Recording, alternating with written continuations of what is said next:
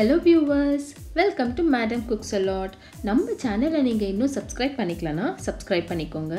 இன்னைக்கு பொங்கல் அன்னைக்கு செய்யற சக்கரை பொங்கல் எப்படி செய்யறதுன்னு பார்க்க போறோங்க. வாங்க இந்த ரெசிபி செய்யிறதுக்கு தேவையான பொருட்கள் எல்லாம் பார்த்துக்கலாம்.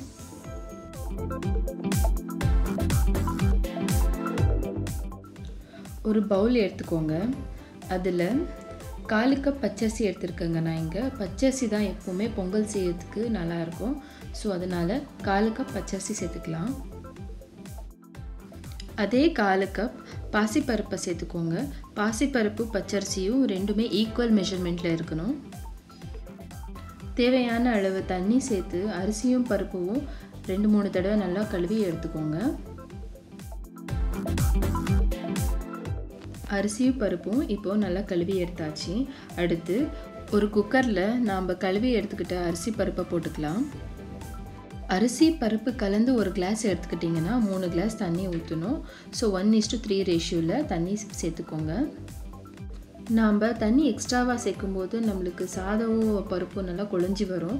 எப்போவுமே நம்மளுக்கு பொங்கலுக்கு நல்லா கொழிஞ்சி வந்தால் தாங்க நல்லாயிருக்கும். இப்போ 1 டேபிள் ஸ்பூன் நெய் சேர்த்து கலந்து எடுத்துக்கோங்க. மிக்ஸ் பண்ணி எடுத்ததுக்கப்புறம் குக்கர் லிட்டை க்ளோஸ் பண்ணி 3 விசில் வர வரைக்கும் வேக வச்சு எடுத்துக்க போகிறோம்.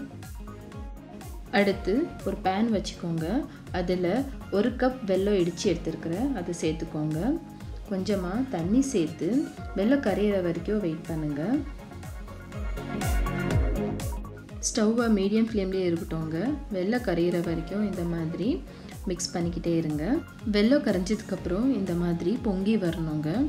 இந்த மாதிரி பொங்கி வந்துட்டு மேலே நீங்கள் ஸ்டவ் ஆஃப் பண்ணிடலாம். இப்போ நம்மளுக்கு வெல்லம் பாகம் ரெடியாக இருக்குது. அடுத்து வாங்க குக்கர் லிட்டை ஓப்பன் பண்ணி ரைஸ் அப்புறம் பருப்பு எப்படி வெந்திருக்குன்னு பார்க்கலாம். பச்சரிசியில் செய்யும்போது ரைஸ் என்ன அழகாக குழஞ்சி வந்திருக்கு பாருங்க.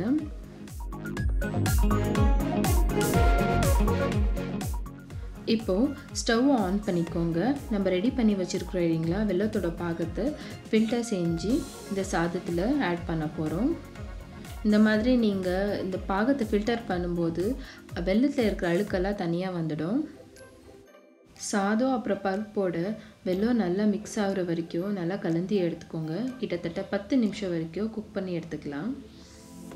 இப்போ நம்ம செஞ்சிருக்கிற பொங்கலோட ஸ்வீட் வந்து கரெக்டாக இருக்குங்க. ஒருவேளை உங்களுக்கு ஸ்வீட் இன்னும் அதிகமாக வேணும்னா 1/4 கப் நீங்கள் வெல்லத்தை சேர்த்துக்கலாம்.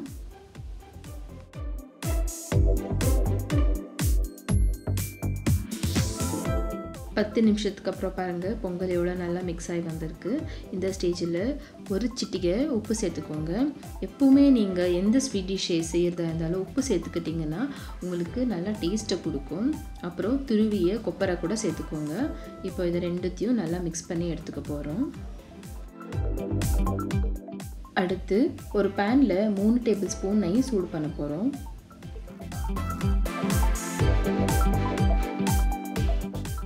நெய் நல்லா சூடானதும் வெட்டி வச்ச பாதாமை போட்டுக்கலாம். பாதாம் இப்போ பொன்னிறமாக வறுத்து எடுத்துக்க போகிறோம். நீங்கள் முந்திரி கூட சேர்த்துக்கலாங்க.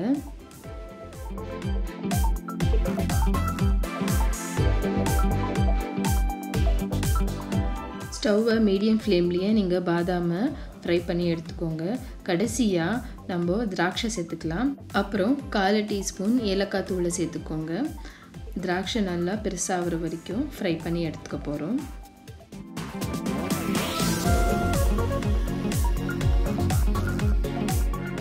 அவ்வளோதாங்க. ஸ்டவ் ஆஃப் பண்ணதுக்கப்புறம் வறுத்த திராட்சை அப்புறம் பாதாமை நம்ம பொங்கலை போட்டுக்க போகிறோம்.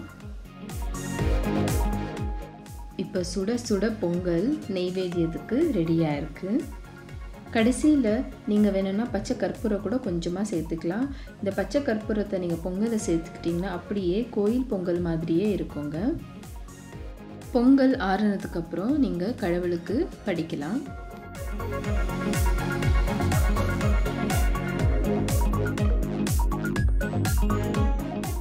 உங்கள் எல்லாருக்கும் இந்த ரெசிபி பிடிச்சிருக்குன்னு நம்புகிறேங்க. இந்த ரெசிபி உங்களுக்கு பிடிச்சதுன்னா லைக் பண்ணுங்கள், கமெண்ட் பண்ணுங்கள், ஃபேமிலி ஃப்ரெண்ட்ஸோட ஷேர் பண்ணுங்கள். நம்ம உழவர் எல்லாருக்கும் நன்றி சொன்னதுக்கப்புறம் இந்த பொங்கல் திருநாளை நம்ம கொண்டாடுவோங்க. Happy cooking and happy eating with madam cooks a lot. Thank you.